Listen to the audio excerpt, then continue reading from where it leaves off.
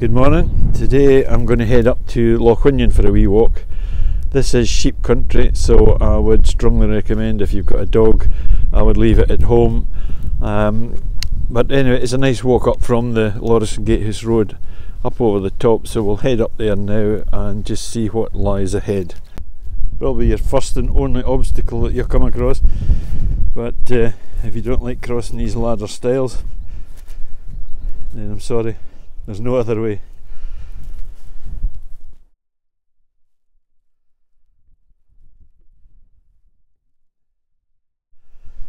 And there ahead lies where we're heading for, that ridge in front of us. I'm probably about halfway up the hill now, and one thing you've got to watch, there's a lot of sheep tracks here, and it's very easy just to wander off and suddenly realise you're off the main path.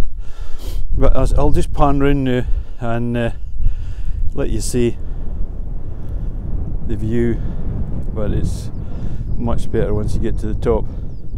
But there you're looking across to Cairnsmore, a fleet in the distance there, and Laghead Farm down in the valley, and right across the Fleet NSA National Scenic Area. It's really actually quite windy up here today, and I managed just to get out of the wind in a wee sort of hollow here. I said the last time I was about halfway up. Well, that was a lie. I was probably about quarter of the way up. This is more like halfway up, and if you look across there,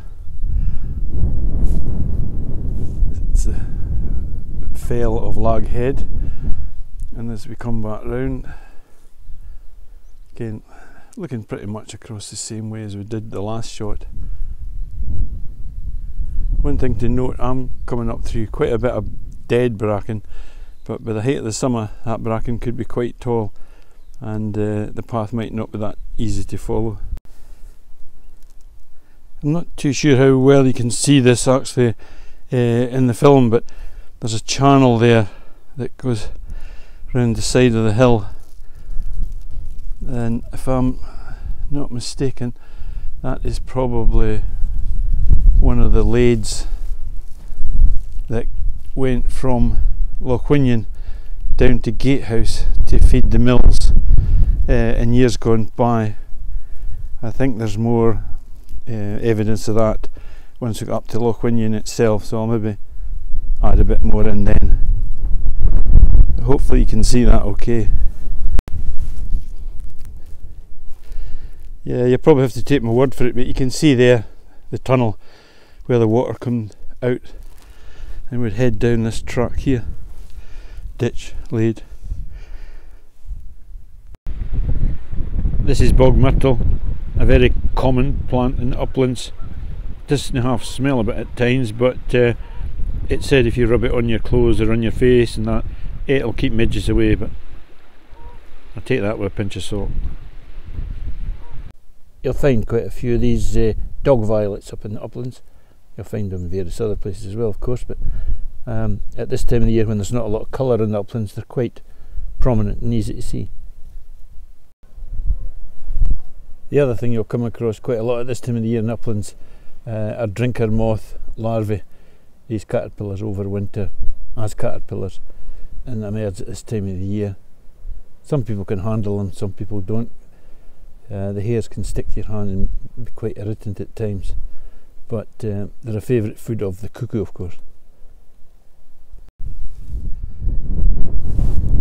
This is the first of two cairns on the way up. We'll just walk around this and give you the view.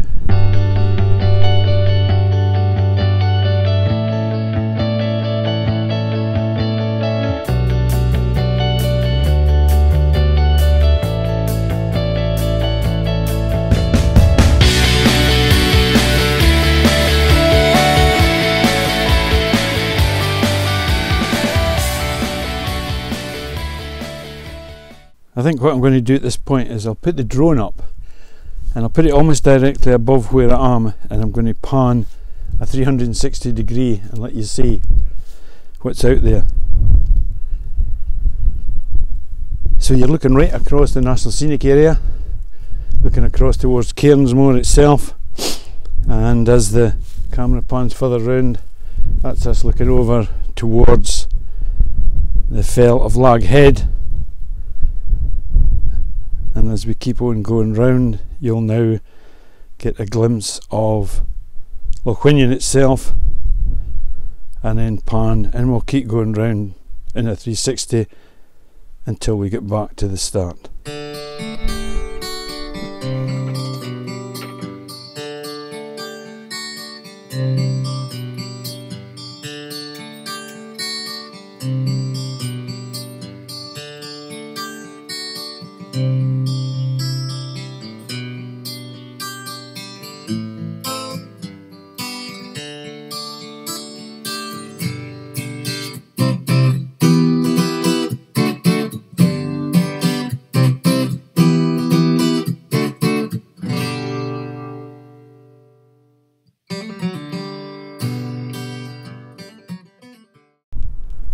As we come over for the seat, you come to the next cairn, which is quite near the water. You pass these rather unusual looking pits.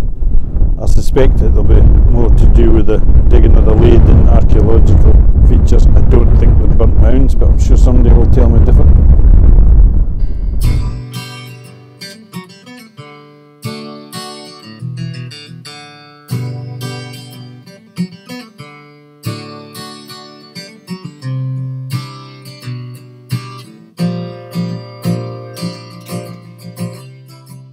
This is the start of the Lade, I suggest, here where the water leaves the loch and heads up.